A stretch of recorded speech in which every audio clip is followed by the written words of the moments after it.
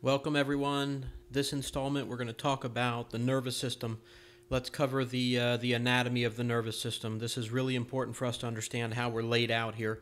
The nervous system, as you know, communicates and it isolates and it does all sorts of fascinating things like collects information and synthesizes a response based on what it collects. So important for us to know how this stuff works.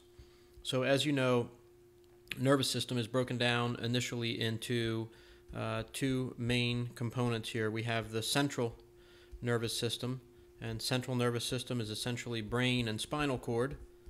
And then we have the peripheral nervous system, and the peripheral nervous system is everything else. And everything else can be broken down into a couple things here. First, we have to think about the cranial nerves, and we have 12 of those. So cranial nerves 1 through 12, and we'll talk more about those at a later time. And then, of course, we have all of the peripheral nerves of the peripheral nervous system, and these are the guys located in the cervical system. They're the guys located in the thoracic system. These are 1 through 12. The lumbar, these are 1 through 5, and sacral, also 1 through 5, and then the coccyx.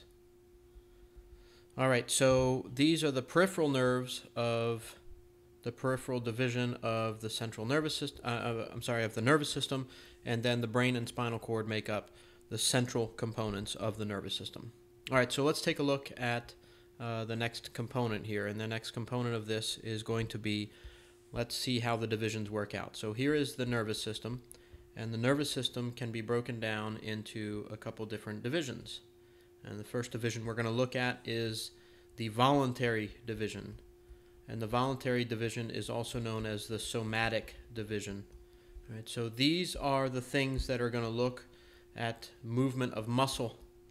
So this is kind of important because we're going to eventually take a look at this and see what it is that we can do to target certain components of the nervous system with drugs or with different procedures. So we're going to come back to that in a little bit.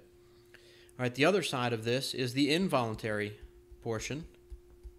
And the involuntary portion is also known as the autonomic nervous system. And that's kind of an important concept because autonomic means auto, means automatic, essentially. So these things are happening without conscious awareness and conscious control. That's why they're involuntary. So the involuntary portion of the nervous system is the autonomic nervous system. The autonomic nervous system is again subdivided into two main divisions, and we're going to look at those right now. So the first one is going to be the parasympathetic nervous system division. The other one is going to be the sympathetic division of the autonomic nervous system.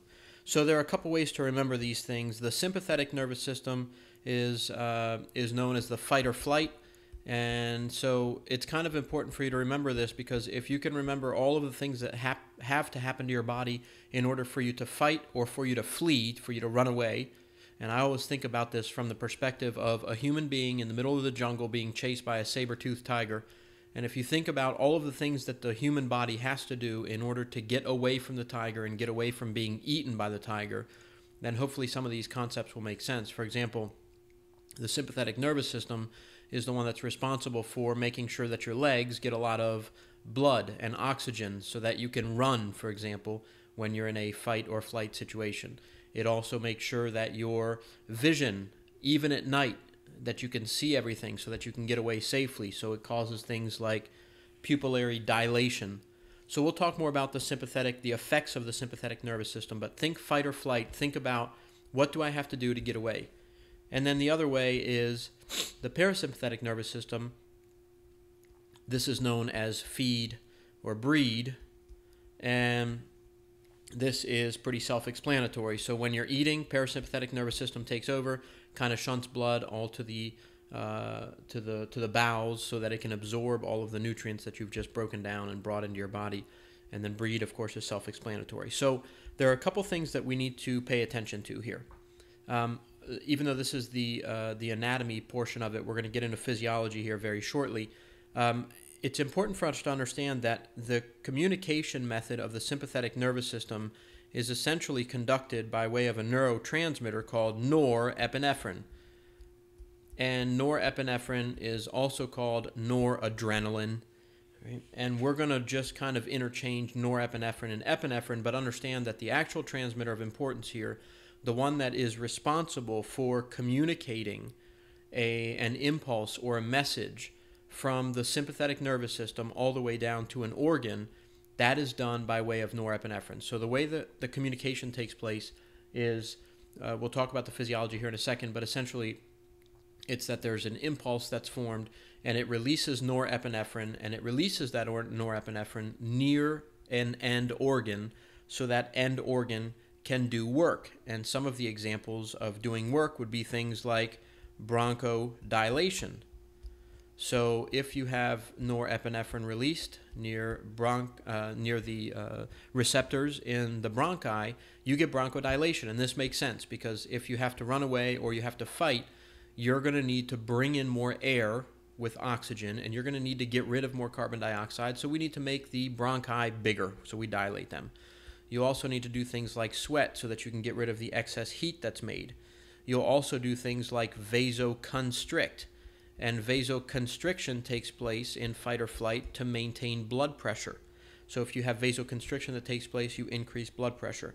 And you know that this is the normal stress response. If we stress somebody, if we scare them, if we make them do exercise, whatever, the sympathetic nervous system is responsible for causing all these things, and it, of course, increases or elevates the blood pressure. And last but not least, the one you're probably most familiar with is that it increases the heart rate. All right, so fight or flight, think norepinephrine, and then think these ultimate changes in body physiology.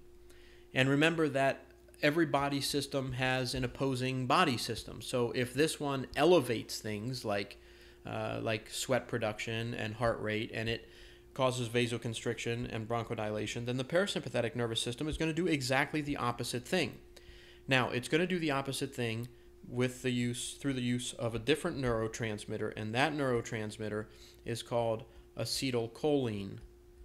And acetylcholine is generally abbreviated with a capital A, capital C, and a lowercase h. By the way, norepinephrine, you will see it as NE. And acetylcholine is the one that's responsible for triggering the exact opposite of these things. All right, so these don't equal one another. In fact, they're opposites of one another. So this is going to cause bronchoconstriction or relaxation. We're going to also have a decrease in heart rate with this guy.